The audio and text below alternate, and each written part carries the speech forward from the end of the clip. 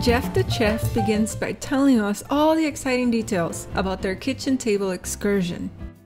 Then he takes us on a tour of the galley. Cold galley and hot galley for all your canapé, buffet salads, sushis. As the chefs prepared all the delicious dishes and braced themselves to feed over 900 guests, Jeff tells us what differentiates his galley from others.